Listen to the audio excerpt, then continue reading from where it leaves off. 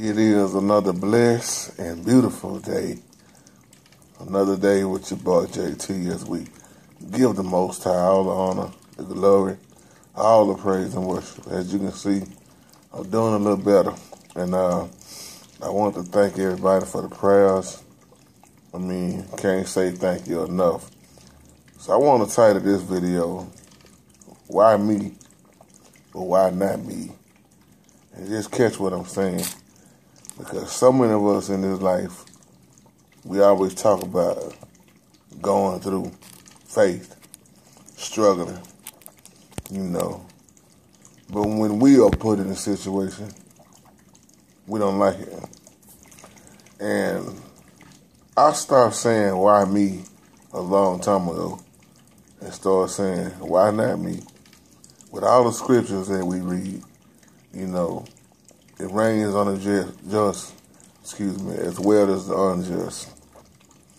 Right there alone teaches you, it don't matter who you are, what color you are. You're going to have trials and you're going to have tribulations. So I'm always the one talking about, preaching about, struggling.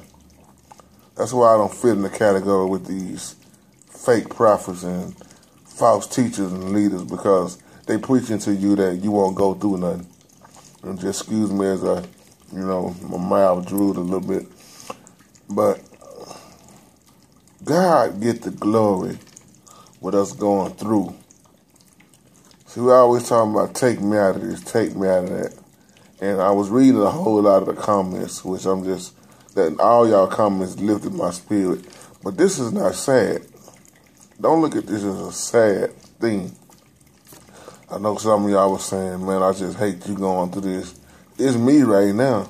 It may be one of you next. See, the thing about trials and tribulations is you don't know when they're going to come.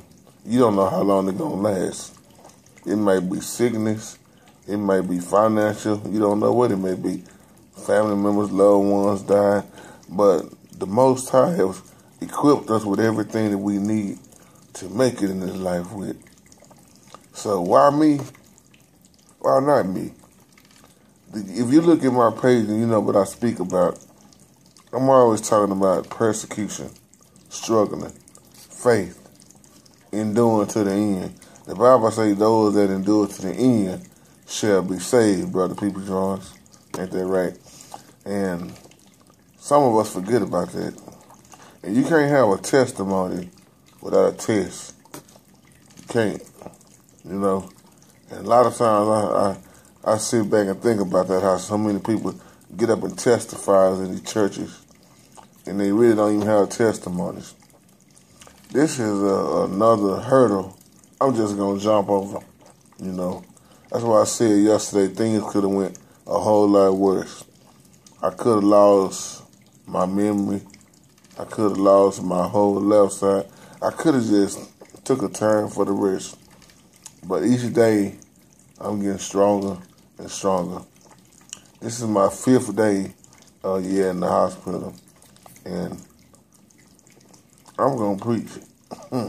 I feel real good right now. I still don't have my left arm. It just has no feeling in it at all. But as far as my left leg, man, I can go outside and kick a soccer ball. Both of my legs is fine. I'm still trying to get my speech back, So I want to just come say that, why me, why not me? We all are going through something. And once again, don't look at this as it's a sad thing, because it's not. Why am I going to preach all the time about going through stuff, and then I sit here and get mad and try to, get mad at the Most High first time something happened to me? Well, I got to tell you something. I done been through a whole lot in my life. A whole lot. And this right here is just something else to jump over. I done been from, you name it, dealing with the system, to homeless, to heart failure, to, I ain't going to sit there and just go down the list of stuff, but it don't matter what come my way, because you know what I say when I wake up in the morning, when the Most High wake me up, thank you for that. I say, you know what, I'm not worried about nothing, because whatever gonna come my way, I know it's not too hard for you. You know, that's why I live for today, and I live every day like it's my last day. So to all of y'all, I can't call out names, but I was very lifted up by all those comments. And let me say this too. I wish I had a whole lot of people praying harder than me, praying hard for me like this before I went down. See, we quick to come together when something done happen. But before, that's why I always tell y'all all the time, keep me lifted up in prayer. Don't wait till I go down to pray for me. And then there's some people you don't need praying for you because they praying bad things. But just like I do, y'all, it kind of reminds me of some people, they just want to praise the Most High when things is going good. When I'm up, make sure you keep me in prayer because this is a spiritual battle, a big spiritual battle that I already know. Like you said, Brother People Jones, in your comment, amen, brother. This is a spiritual battle. I know who the enemy is because what I speak about and what I'm walking about, Satan is pissed off.